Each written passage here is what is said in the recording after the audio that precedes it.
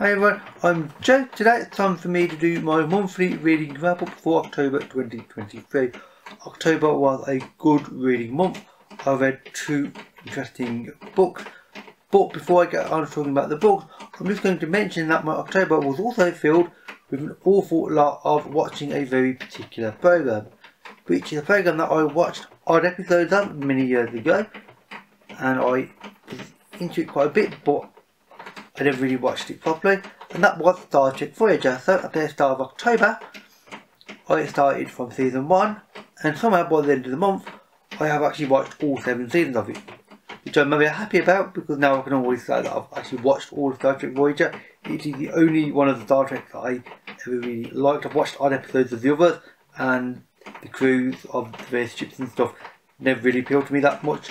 Voyager, I like that combination of actors and people, so it's one that I enjoyed, and I'm very glad that I watched it for, and now I can say, like, yes, I have watched one of the Star Treks all the way through, which is quite an achievement. So now I'll get straight in talking about the first of the 2 books, and the first of those is The Scholars of Night, written by John M. Ford. This is got the theme of a Cold War thriller. The main character is Nicholas Hansard. He is an American professor in a small New England university, whose speciality and particular interest is the playwright Christopher Marlowe, the English playwright, and he also has a secondary job, I suppose you would call it, of working for essentially this specific sort of intelligence gathering group, and which decodes information that they receive and try to sort of, keep the interests of America stable. That sort of avoid wars, the traditional sort of clandestine spy group type activity, and he just happens to be doing some odd work here or there as his academic specialities enable him to do so.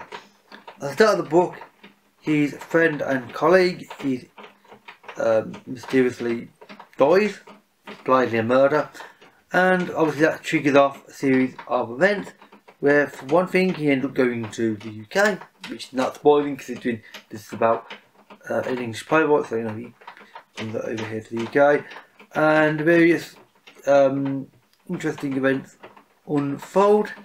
And overall, the theme of it is actually quite interesting because, like I said, it is a Cold War thriller in feel, and that's what you think it's going to be, but it's actually not quite what you think it's going to be. It's got the theme of one and the feel of one, but the actual Cold War part about America versus Russia, and them trying to do clandestine activities against each other to be superior, that's kind of not really there that much. I mean, it's like, oh yeah, they're against each other, and that's kind of it. It's more about this personal event that's happening between certain characters, and it's also to do with a computer system, let's say, that is appropriate for obviously nowadays. What with AI, obviously this is not an AI system, but it's thematically it's fairly appropriately well timed for when I read this, and I didn't read it alone. I actually buddy read this with a friend of mine, Rachel, known as Canary on BookTube.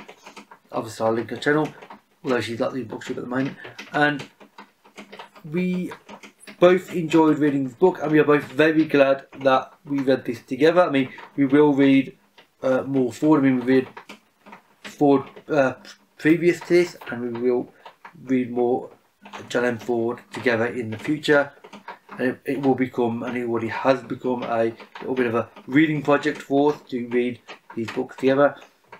And I'm really glad that I read it, Rachel, because there are things that I didn't get that she did, and vice versa. We both got more out of it because we read it together.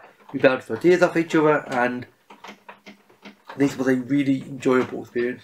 I would recommend this book if you want something a little bit different, with really interesting and very intelligent writing, and the way that Ford writes, he creates a world that he creates an image in your mind, but he really doesn't go into very very much depth at all. He sort of lets you create it, which you do, and that's impressive by itself because he's actually not giving you much to create it on. He's giving you some vague pointers and saying, look, this is the greater world, this is greater fields and atmosphere and stuff, and then that's it. He pulls back and carries on with the plot line, and yet you're creating yourself, the reader, this bigger environment, which is something that not a lot of us can pull off, and he does rather well. The second book that I read, which still has a bookmark in it, but I'll get to that in a minute, is The Wind's 12 Quarters and The Compass Rose, written by Ursula Le Guin, and yes, this is one of the Yellow Spine Masterworks, published by Guin. Now the reason that there is a bookmark halfway through the book is that this is two short story collections essentially combined into one. I have read The Wind's 12 Quarters, which I really enjoyed. It has some brilliant short stories in, interesting ideas, and just fantastic writing. I mean, this is Ursula Le Guin, who is legendary within science fiction, and obviously I would recommend this book. The reason that I stopped there is because the second half of the book is indeed the second combined novel within it, and that is The Compass Rose. I stopped temporarily because I am currently trying to remember to ask Rachel whether she wants to probably read the second book, Compass Rose, because I believe she hasn't read it before or would like to reread it, so I'm going to ask her, and so by next month I'll let you know whether I've probably read the second book, Compass Rose, with Rachel, and indeed this book will be, I'll be waving this book around here next month. But the Guin's writing is always full of imagery, interesting ideas, fantastic writing, the prose is great, and it's just something about her writing. And this is each story has a little preface by Ursula Guin herself, where she's writing about telling you why she wrote each story, what inspired her, and indeed in some cases maybe why the story title changed, or what elements were added or subtracted in other publications. And it's interesting to see how these stories developed and how she developed as an author, because these are over many years. This is some of the very early things she did. This is also I believe, especially by The Compass Rose, I am assuming that some of them are very recent, relatively speaking. So this is a very interesting collection, and I would heavily recommend it. And with that, this monthly wrap up is amazingly already over. So if you've read either of these, or you have any suggestions on books based on these that you think I might like, then please leave a comment. I'm always interested in getting into new authors, the genres, and so on. I will link these two books on Goodreads in the description box below, as well as my social media, as always, for the record. And if I ever forget, at some point I do actually intend to remove my book depository affiliate link from my actual description. At the moment it automatically is added every time I do a video, but book depository sadly closed down a few months ago due to Amazon. Well, I'm not going to talk about that because Amazon are basically the big giant, and the business practices are dubious, let's say. Basically they bought book depository many years ago, and I was still using it.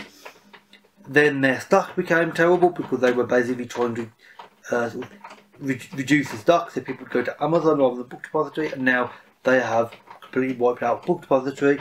They're now hoping that they'll get all the business themselves. Yeah, that's not going to work with me because I don't like Amazon for those reasons. So I will buy my books from pretty much everywhere else apart from Amazon. Actually, I don't buy anything from Amazon if I can avoid it. Occasionally it is convenient, I'm not going to deny odd things, but I can never buy books from there. Also, as an aside, this is just literally mindful on a bit of a ramble at the moment. I always found it interesting over the years when people have mentioned about Amazon and say, oh yes, Amazon, the reason that they do so well for books and they are so great for books is because of their prices, which are really low. And I'm like, really? Their prices are really low? On what books? Because literally every book I want to buy, and there's been rather a lot over the last well, almost 10 years on BookTube. They're generally never the cheapest. They're actually more expensive than most. I can always find somewhere cheaper than them. And like every single book without fail, I can find somewhere cheaper for them. So I never quite get the appeal of Amazon. It's like, do you want to buy a book from somebody that is cheaper than everybody else? I mean, they offer free delivery. They're the most other people. I don't know. I never quite get the appeal of Amazon. I assume maybe in other countries, Amazon might be cheaper than many other people in other countries. In the UK, they're not the cheapest. Nowhere near. Actually, one of the more expensive ones. Anyway, with that little random bumble and aside said, I will end the video here. So, thank you for watching, and I'll see you in another month. Bye for now.